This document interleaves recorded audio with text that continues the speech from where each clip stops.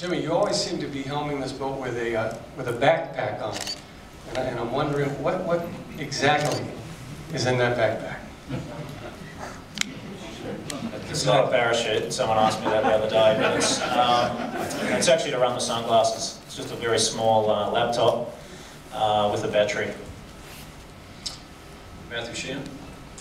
Hi, I'm just going back to that tricky question of that slot, those two slots of the boat. Presumably if nothing's coming out of it, then you're going to cover those in.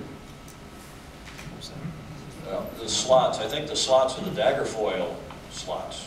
No, there's one like around the hull. I'm not sure we've announced what's going on with those, though, really. Beyond what Jimmy said. I don't know, Jim, do you want to elaborate? Well, to be honest, I don't know what the question is. What slots are you talking about, Matthew?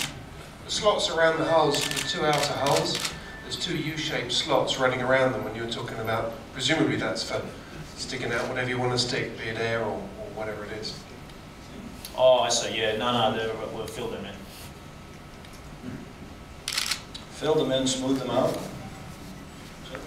Lars Svensson, over time the boat has evolved more towards a catamaran build. Essentially you don't have a rudder on the central hull, you don't have the dagger board. So the question is, when you're tacking, traditionally a trimaran will tack better than a catamaran.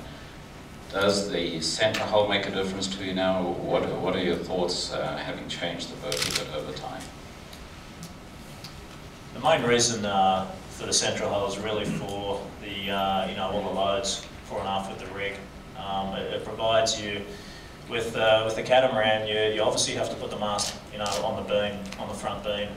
With the trimaran, by having the central hull, you can really share those fore and aft loads, and you can also decide on where to put your mast. It gives you a couple of options if you want to remodify the boat, balance, whatever. So it's I mean, that's the main upside of the trimaran.